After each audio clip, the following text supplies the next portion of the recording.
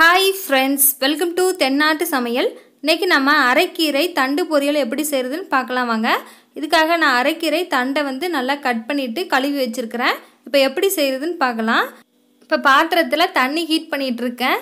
1 tumbler அளவு நான் தண்ணி ஹீட் பண்ணியிருக்கிறேன். ஏன்னா நான் ஒரு கட்டு கீரையினுடைய தண்டு தான் எடுத்திருக்கேன். அதனால குறைவான தண்ணியே போதும்.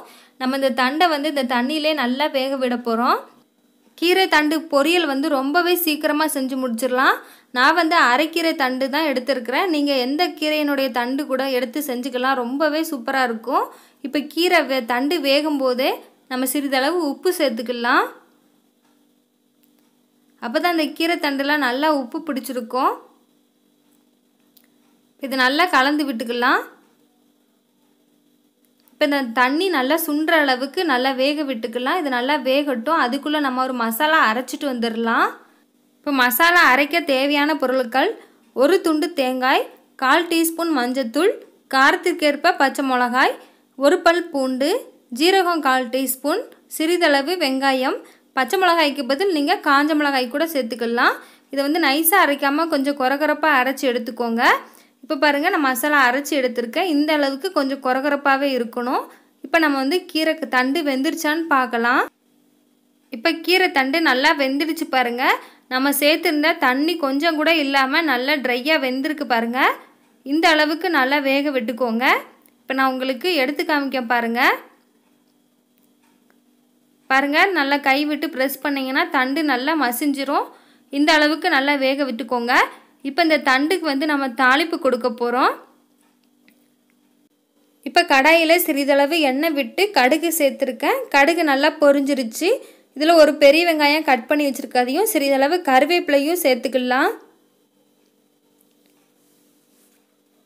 இப்போ இந்த வெங்காயத்தினுடைய நிறம் மாறுற வரைக்கும் நல்லா வதக்கி விட்டுக்கலாம். இந்த மாதிரி ஒரு முறை நீங்கள் தண்டு பொரியல் செஞ்சு பாருங்கள். ரொம்பவே சூப்பராக இருக்கும். ஒரு முறை நீங்கள் செஞ்சு பார்த்துட்டீங்க அப்படின்னா அடுத்தடுத்து இந்த மாதிரி தான் செய்வீங்க. அந்த அளவுக்கு சுவை ரொம்ப சூப்பராக இருக்கும். இப்போ வெங்காயம் நல்லா வதங்கிடுச்சு பாருங்கள். இதில் நம்ம அரைச்சி வச்சுருந்த மசாலாவை சேர்த்துக்கலாம். நான் சேர்த்துருக்க தண்டுக்கு வந்து இந்த மசாலா வந்து கரெக்டாக இருக்கும். நீங்கள் நிறைய தண்டு சேர்த்து பொரியல் பண்ணுறீங்க அப்படின்னா மசாலா அதுக்கு தகுந்த மாதிரி நீங்கள் சேர்த்துக்கோங்க. இப்போ நம்ம சேர்த்துருக்க மசாலாவோட வாசனை போகிற வரைக்கும் நல்லா வதக்கி விட்டுக்கலாம். இப்போ மசாலா நல்லா வதங்கிடுச்சுங்க. இப்போ நம்ம வேக வச்சுருக்கிற தண்டை வந்து இதில் சேர்த்துக்கலாம்.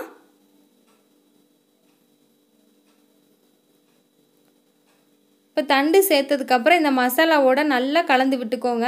ஒரு 2லேருந்து 3 நிமிஷமாவது நல்லா பிரட்டி விட்டுக்கோங்க. அப்போ தான் இந்த மசாலா வந்து தண்டில் நல்லா பிடிச்சிருக்கும். நல்லா உப்பு காரெல்லாம் இந்த தண்டில் பிடிச்சி சாப்பிட்றதுக்கே சூப்பராக இருக்கும்.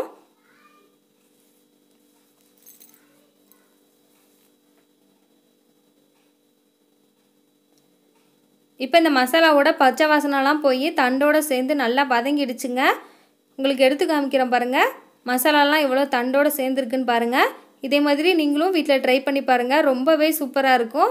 ட்ரை பண்ணி பார்த்துட்டு எப்படி இருந்ததுன்னு கமெண்ட் பாக்ஸில் கமெண்ட் பண்ணுங்கள். இந்த வீடியோ உங்களுக்கு பிடிச்சிருந்தா லைக் பண்ணுங்கள், ஷேர் பண்ணுங்கள், கமெண்ட் பண்ணுங்கள். மறக்காமல் நம்ம சேனலை சப்ஸ்கிரைப் பண்ணுங்கள். தேங்க்யூ.